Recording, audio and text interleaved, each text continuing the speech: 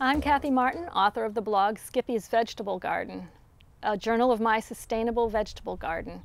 I'm here in my side yard in Belmont, Massachusetts, and I'm going to show you how to cultivate sugar snap peas. Sugar snap peas are a real nice variety of pea where you can eat the pod and the pea, and they're nice and sweet. Peas fix their own nitrogen, which means that you don't have to put nutrients into the soil for them. They're going to make their own nutrients. I have here a nice garden soil with no additions. I like a nice wide furrow for planting peas. I'm making about a 5-inch furrow here.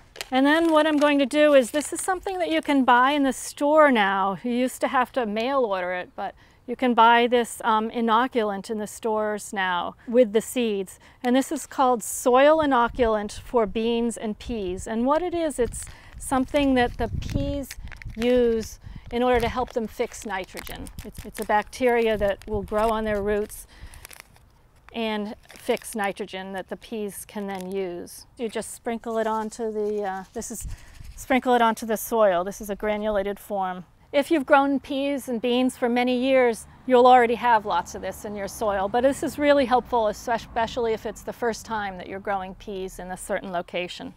So now I'm going to add the peas to the furrow, and I like to plant them pretty dense. I've got a small garden and I do plant pretty intensively.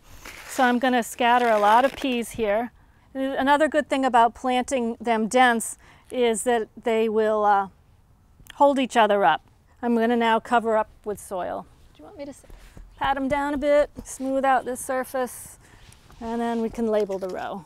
These peas will grow to about 24 inches tall. They can support themselves, but I find it's helpful to add some support.